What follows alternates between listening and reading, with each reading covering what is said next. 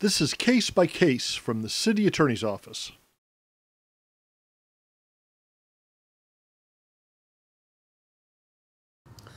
I'm extremely happy that we were able to conclude our Healthy San Francisco Surcharge Fraud Enforcement Program as successfully as we did.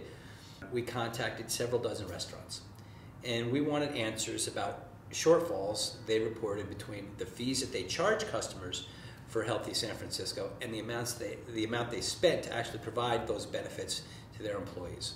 San Francisco enacted the Healthcare Security Ordinance in 2007, and that created our universal healthcare program called Healthy San Francisco.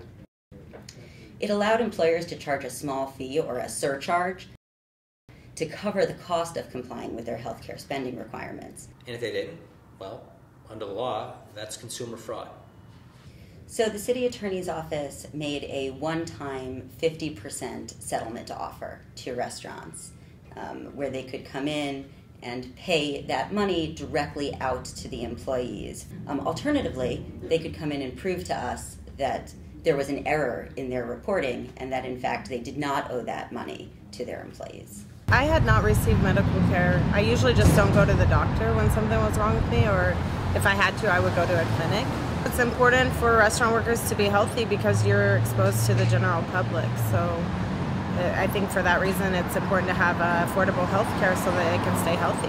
We were able to reach settlements with dozens of restaurants that has resulted in over $2 million that is being paid directly to nearly 4,000 restaurant employees in San Francisco. So it's been a wildly successful program. I'm very grateful to Dennis Herrera for getting involved in this situation and helping us to get the benefits that we were entitled to. The most important thing is we collected more than $2 million that went directly to restaurant workers, and we didn't need to file a single lawsuit to do it.